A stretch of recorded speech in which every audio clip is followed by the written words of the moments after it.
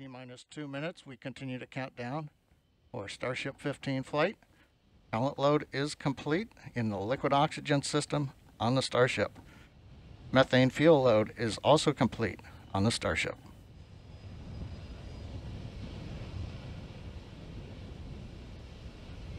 Welcome back, everyone. It's been a hot minute, but this last month has been a crunch of school for me. But we're done today, and a whole bunch of stuff I hope to do, starting with this. So what do you know? They're launching again. I didn't think it was worth my time to comment on a bunch of clouds and static, especially considering I had projects and stuff, but hopefully this one goes a little better. T-minus 1 minute. All systems remain go for the flight of Starship 15.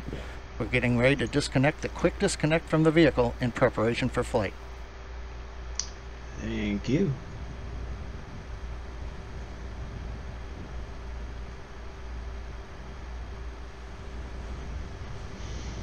Cloudy. It's cloudy there.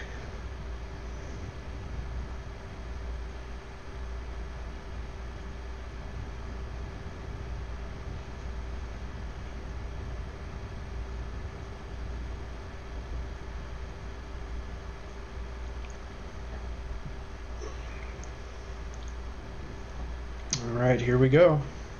Is it going to launch in light? Are they going to be able to land it?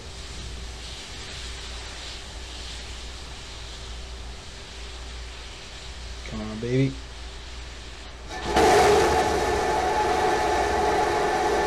Go, baby, go.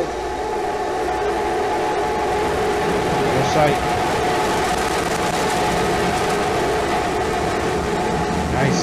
Nice view. There's the 3. Oh, poof, and it's gone. Listen to that roar, though. T plus 30 seconds. Starship 15 is airborne as we get a view of the 3 Raptor engines as we're powering our way to 10 kilometers altitude in today's test flight.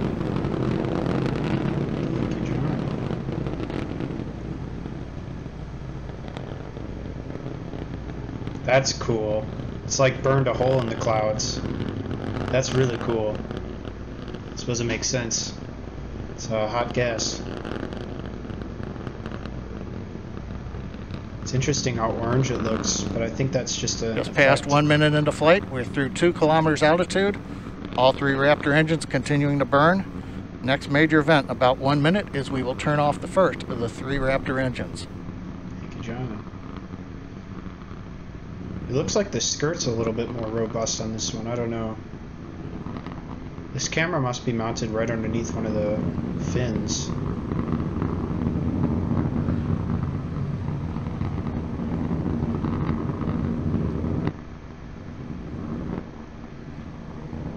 Yep, looks like we glitched.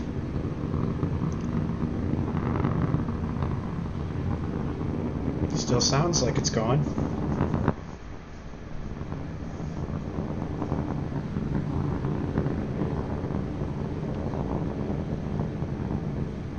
Coming up at T plus 2 minutes, we appear to have frozen the view from the engine cameras. However, the Raptor engine's continuing to perform, and we've got shutdown on engine 3 on time. Good, good.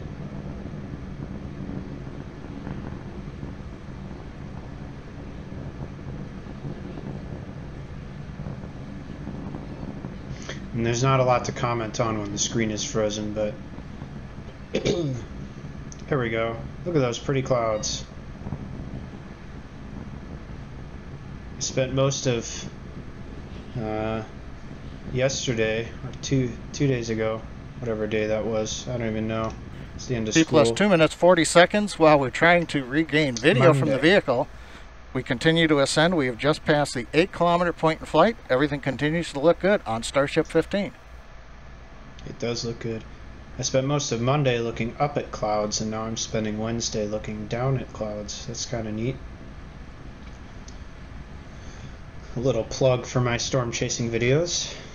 I hope you all consider giving those a watch when you're done with watching this video. Hopefully we get something more to comment on. But it is a very pretty ship. It looks like they've expanded that area of heat shielding. You can see that little dark area.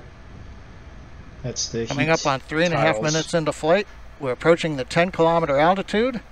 We'll begin to hover here. We've had engine number 2 shut down on time. We'll now be moving into the hover with one engine. And then in a little bit we will begin the flip over to horizontal position and begin our descent.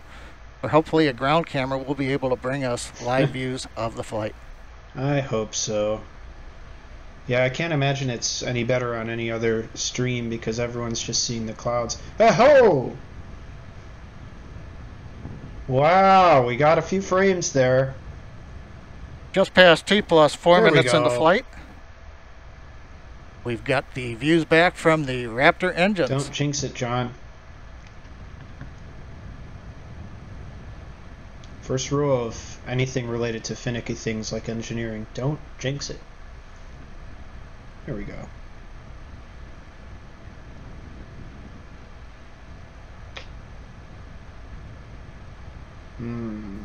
We get T plus 4 minutes 34 seconds. While we're working to regain video, it looks like we've got a shot looking back at the flaps on Starship. Oh, nice. We're in the horizontal descent phase now. We're passing 6 kilometers. Can see that vent. A reminder, phase that's coming up as we get ready for landing, we will light 3 Raptor engines, flip the vehicle from horizontal to vertical.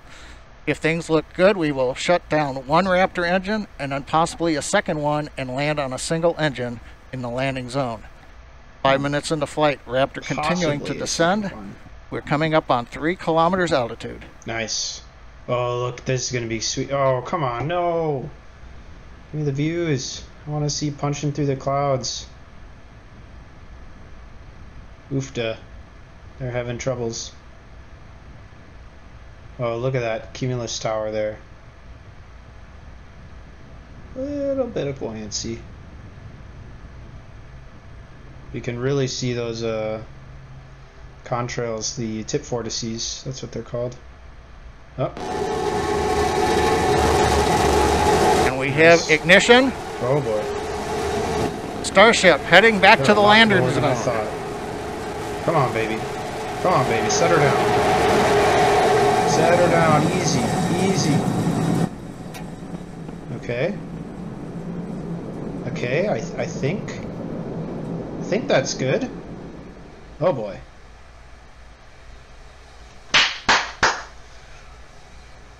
Let's go, baby. They did it. Oh, they did it. Oh, they got a little fire though. Eee, that ain't good. And Starbase Flight Control has confirmed, as you can see on the live video, we are down. The Starship has landed. We're going through the safing sequence in the flight computer right now. We'll be back in a moment. Oh, come on, put it out. Vent that prop quick. Oh boy. Yeah, it's it could blow up again. I hope not. Knock on wood. But it looks like they got it down softly this time. So that's progress. Very big progress. There go the fire extinguishers. Put it out. Shut off that line.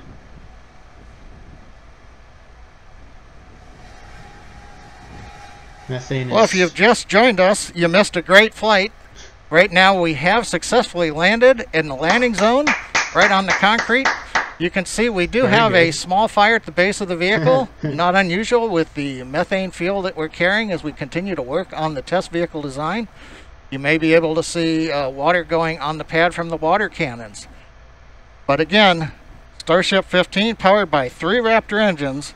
We have successfully launched it from our facility in South Texas, landed after a routine flight where we shut engines down on the way to 10 kilometers, executed the horizontal unpowered descent, and then we got some great views of the engines lighting up as we came down for a landing at a nice slow velocity onto the concrete landing pad.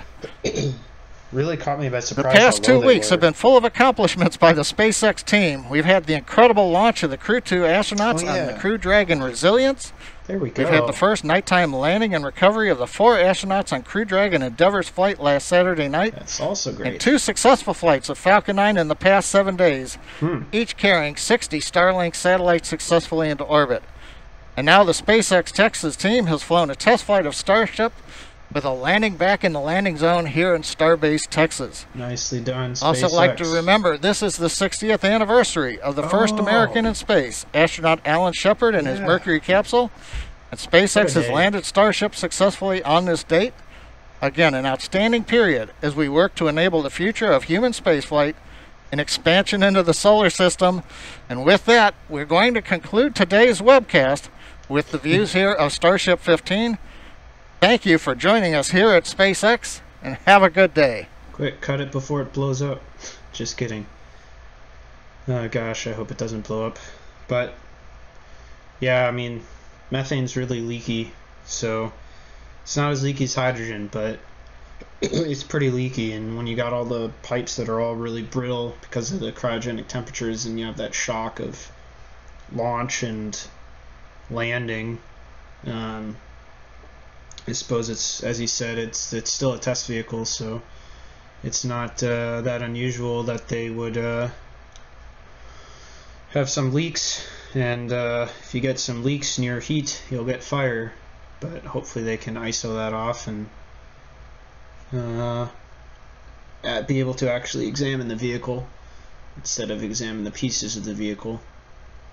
So, dang, well, great job, SpaceX. I'm gonna be watching closely, but yeah, thanks everyone for watching.